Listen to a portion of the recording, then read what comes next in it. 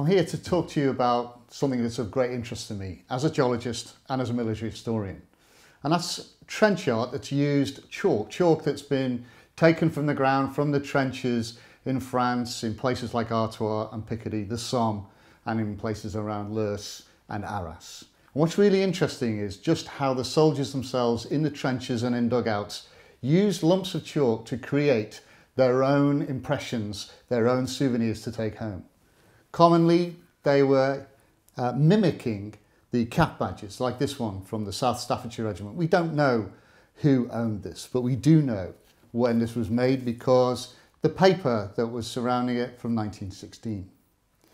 Amazingly, we also have an image of the same geology here in Salisbury Plain.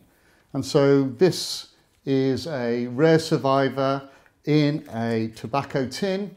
We can see a cap badge that's been carved in. What really fascinates me is the way in which the soldiers, this was Private Humphrey Mason, had carved this just days into being in the 6th Oxon Bucks Light Infantry. And what's incredible is that he took his cap badge, this wonderful horn, the bugle, and he mimicked that exactly in chalk. Now, what's probably not been told is the fact that this wasn't actually from the ground. This was from the base of the hut.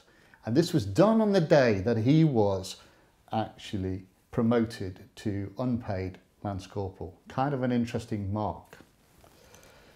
You'd think that perhaps this was just a British obsession, but no.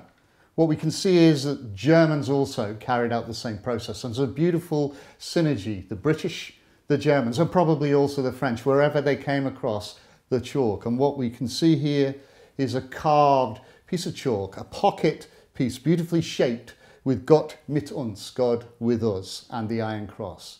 And so the difference between the British and the German examples of this is principally the idea of the Iron Cross or the cap badge. These are all wonderful examples of trench art, things that were brought home or sent home. And they're also indicative of the ground conditions that these soldiers suffered, endured and experienced. And the beautiful connection back to Salisbury Plain is that those men, the British soldiers in general, who served on Salisbury Plain and who served on the Somme, saw the same landscapes and experienced the same conditions and brought home the same souvenirs.